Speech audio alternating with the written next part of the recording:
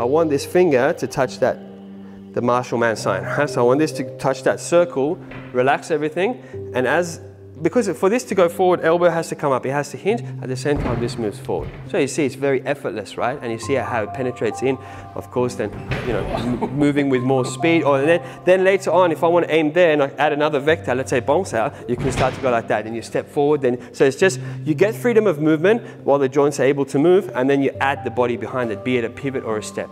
Instead of that, if we have that loose mobility, if you have that loose mobility with the arms, at the same time with the body turning, if you let go, if you don't let go, and at that point, of course, I can actually hit through. It's a defend and attack at the same time, right? From here, nice and relaxed, move from the center, like that, it's a different thing. So there's no, the mass is coming through to him rather than shifting to the back leg and making this weaker.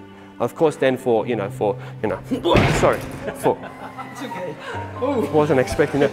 So for the striking, like yesterday I was doing the striking on you guys, I wasn't adding pivots into it. If you want to feel the shoulder blade or whoever, I might as well, because it's, yeah. So not this, like that, but rather that, yeah. So here, stop it, come on. So you can start to move. And this is against direct resistance. Not that I'm finding his weakness, going down with it, moving around, and while he's there pushing him back, not like that. But I'm going to move my arm here, you stop it. So we can start to get that, again, for self-defense, the punches coming in, that means you can go directly through the punch. Or if I wanted to bring my arm down rather than bring it back here, you know, sort of like that, same thing. Go like that, then you can start to bring it down. You can start to, you know, you can start to come directly against the person's force rather than going around it, which is nothing wrong with it, but it's more efficient to come against it because then you can just smash straight through. Whereas when you got this kind of power, but from there with that speed, then we can hit from very close range, be it a, you know, be it a shoulder charge, be it an elbow, be it whatever, you can get, boom, you can get that explosive power.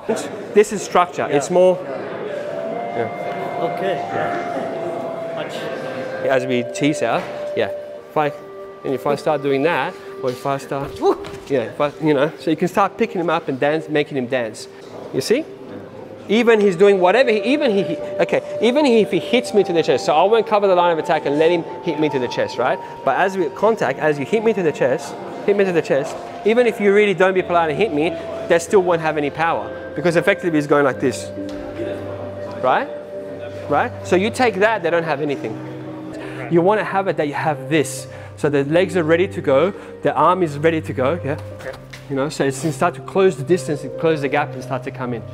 Yeah, just move the spine, but these muscles have other plans.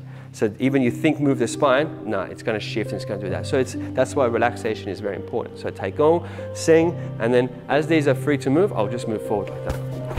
Yeah, like that. Dropping down of the muscles is not one-off, it's constant, like a flow. So the fountain's going up, at the same time the water's coming down, and it's a process rather than just a one-off, relax. It's not like that. Rising up, dropping down, rising up, dropping down. So as you're pushing in, rising up, dropping down, and at that point, it seems like it's. Then you see how the effect on his body was because there wasn't that much force coming in. It was outgoing that way. But you'll feel that if I resist against it, you feel I'm resisting, and you feel I'm resisting, right? Whereas if you do it again, and I loosen the spine, and I relax as you pull up, Charlie.